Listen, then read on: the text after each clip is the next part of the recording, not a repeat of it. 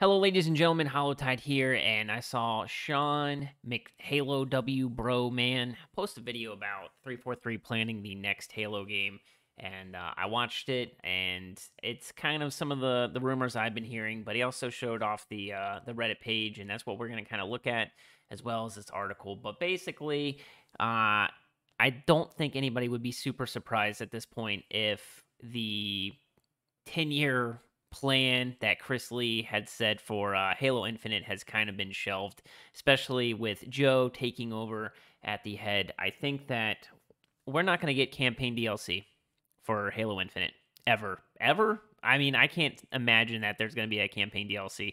I do think that this is going to be a new game. I don't see them, releasing it next year.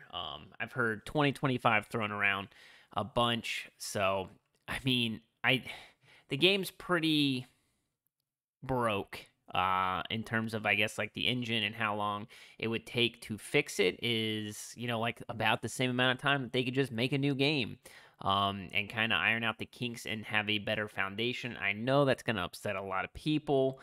Why can't we just have nice things as the Halo community? But it is what it is. But this article was posted that if you look at the Reddit, it's got 376 upvotes from 21 hours ago. But it doesn't seem like a lot of people are super surprised or that mad.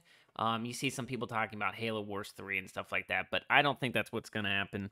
I do think that it's just going to be a new game, and they're gonna work on fixing Infinite as much as they can, but there's just a lot of that technical debt stuff that we talk about. But Jez, Corden, who we've talked about on the channel before, goes on to say, "I'm pretty sure 343 is working on another Halo project that isn't Halo Infinite. I'm fairly sure, not 100%."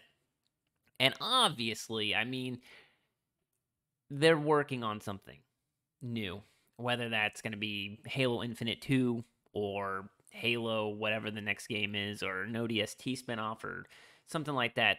There's going to be another Halo game no matter what. I think that that was always going to be the plan.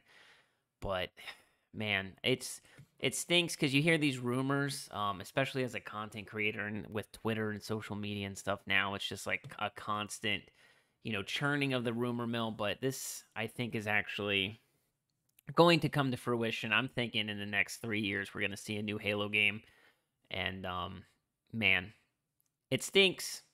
It's unfortunate, you know, that we keep getting these missteps and mistakes on our Halo releases, but I mean, what can you do? Let me know in the comments down below if you're super upset or excited. And yeah, I'm not gonna lie, gonna play it.